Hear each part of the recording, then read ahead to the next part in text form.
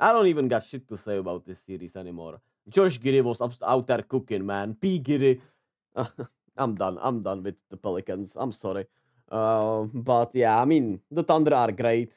They're incredible defensively. Lou Dort has had an amazing defensive series. His screen navigation, the ability to stay attached to Brandon Ingram and to, just disrupt his rhythm has been crazy.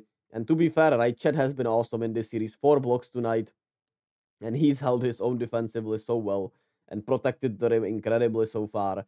Jalen Williams and Shea are buckets, we know that, but they're obviously really lengthy and locked in defensively. And the bench once again gave them a lot of solid minutes. Aaron Wiggins, Casey Wallace, Jalen Williams, and Isaiah Joe. Mm, and even with 16 turnovers, they forced 20 turnovers on the Pelicans. Some of it was the Pelicans just forcing things, and they just look out of sorts, man. The Pelicans just look out of sorts. CJ McCollum having a really bad series against this length and size of OKC.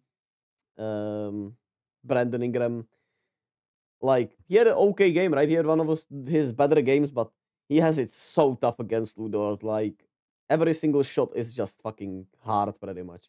Um, and Herod Jones and Trey Murphy have not been able to get their offenses going, which would be the X factor for this New Orleans team, but they seem to be running out of gas, unfortunately, for them. And we'll see if they avoid the sweep.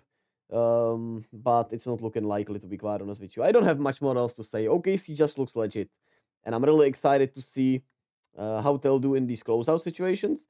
And if they will play Clippers or Dallas and how that looks, because I do think it will be Dallas, and that should be a hell of a series. That should be a hell of a series.